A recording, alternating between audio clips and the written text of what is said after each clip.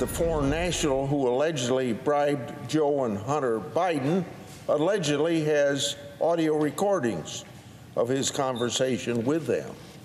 17 such recordings. These recordings were allegedly kept as a sort of insurance policy for the foreign national in case that he got into a tight spot. A stunning revelation from Senator Chuck Grassley on the alleged bribery scheme involving President Biden and his son Hunter and the Ukrainian energy company Burisma. Joining us now is New York Post reporter Jon Levine.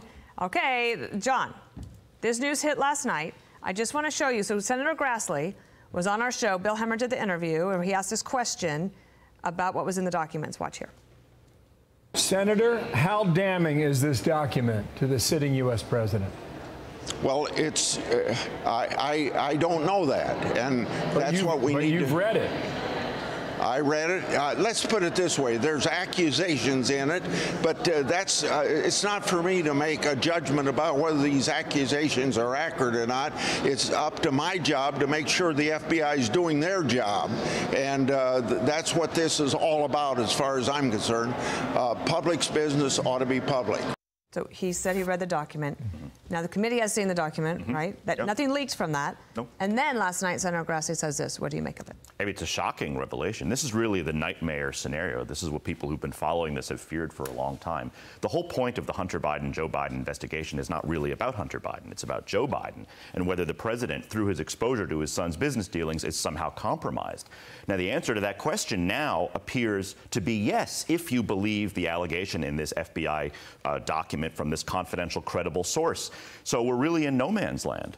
I don't know how to explain it any other way. So you said during the commercial break, this is bigger than the laptop story. Potentially. Now, I just want viewers to know that you've gone through the laptop.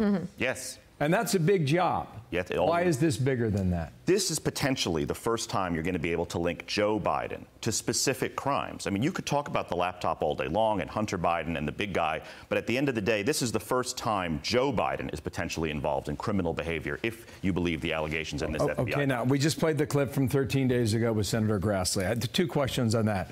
Why did he not tell us that then?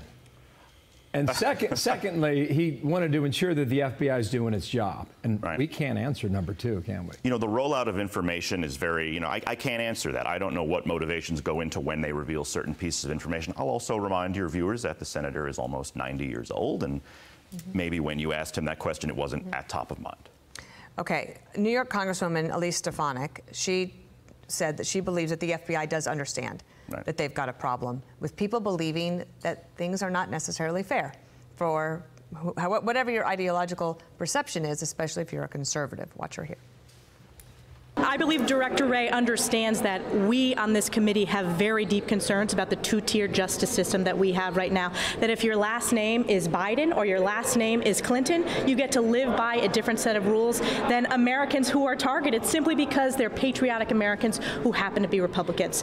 Your thought on that, and also why you imagine it is that, again, it's the New York Post and Fox News are the ones covering these Grassley revelations and no one else. Right. Well, it's fascinating. This file comes from June 2020. That's before the hard drive became known. That's before the larger malfeasance of the Biden family became known.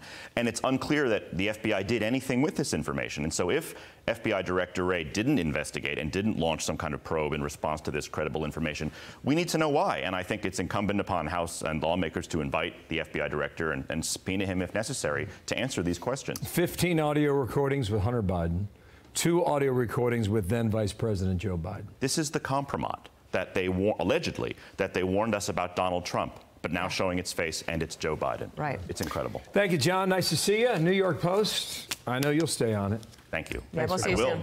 Thank you. I'm Steve Ducey. I'm Brian Kilmeade. And I'm Ainsley Earhart. And click here to subscribe to the Fox News YouTube page to catch our hottest interviews and most compelling analysis.